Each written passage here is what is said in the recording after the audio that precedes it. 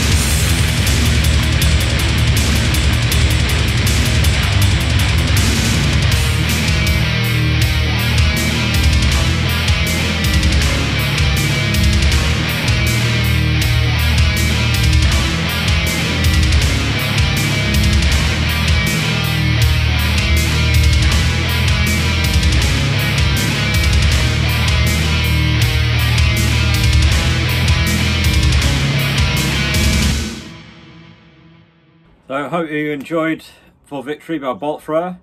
So Colin Richardson and Andy Sneap produced a lot of albums I love. Carcass Heartwork, For Victory for Bolt Thrower, Iron Monkey, recently Judas Priest.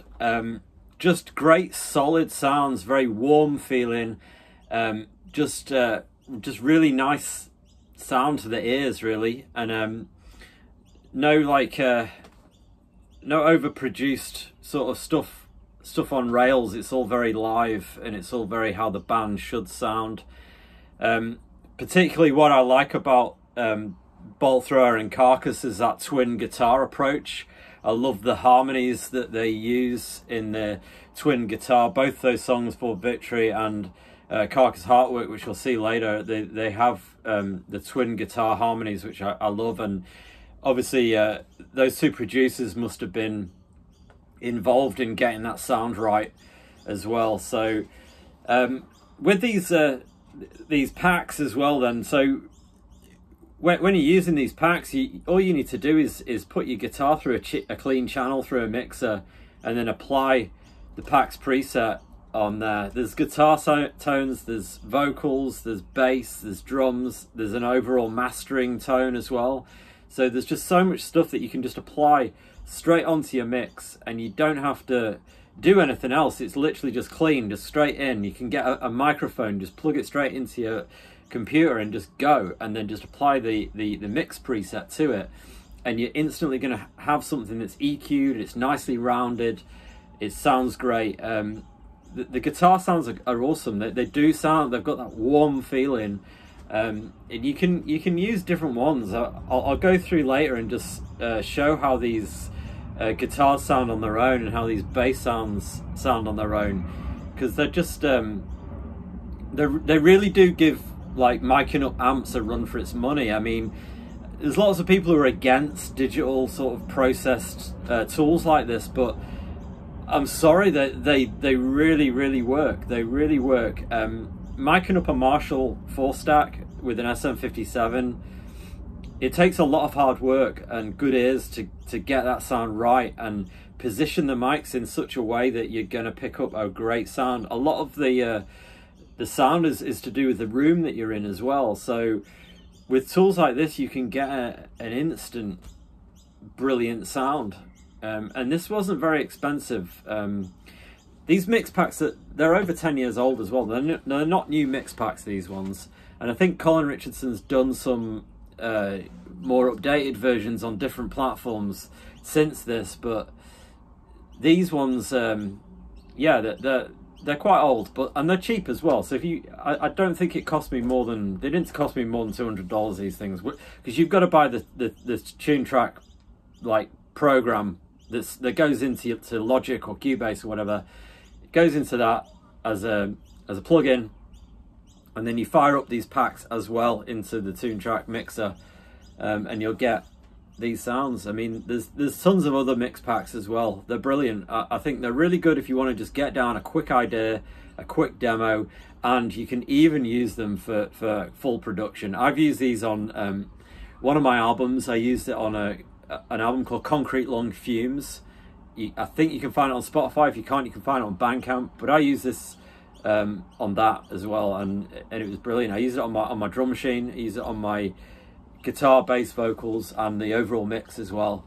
So they're just brilliant. This next clip is going to be of Carcass artwork, way above my wheelhouse of playing. Yeah, that's why I cut it short at the end, because it's just like it's very hard for me to play that song. Some people can obviously play it like amazingly. I'm very punky, very sloppy when it comes to guitar playing. So yeah, don't judge me. I'm just trying to get this sound across of what these mix packs do. They're really good sound. So enjoy Carcass artwork. Here we go.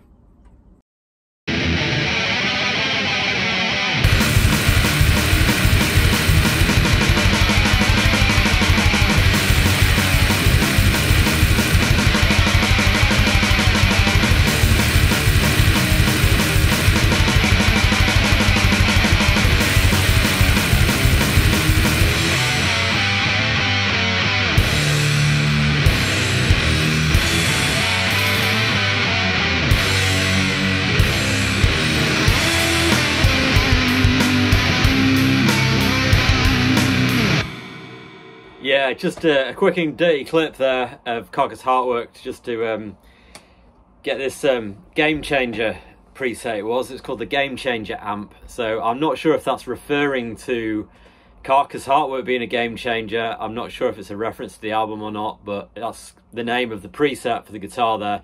To me, when I play that solo bit at the end, it does sound a lot like the sound on the demo version of Heartwork. If you've got the expansion limited edition Heartwork, there's a set of demos there of Heartwork, and it sounds suspiciously like the guitars on the demo there. But yeah, whether it's reference to that or not, I don't know.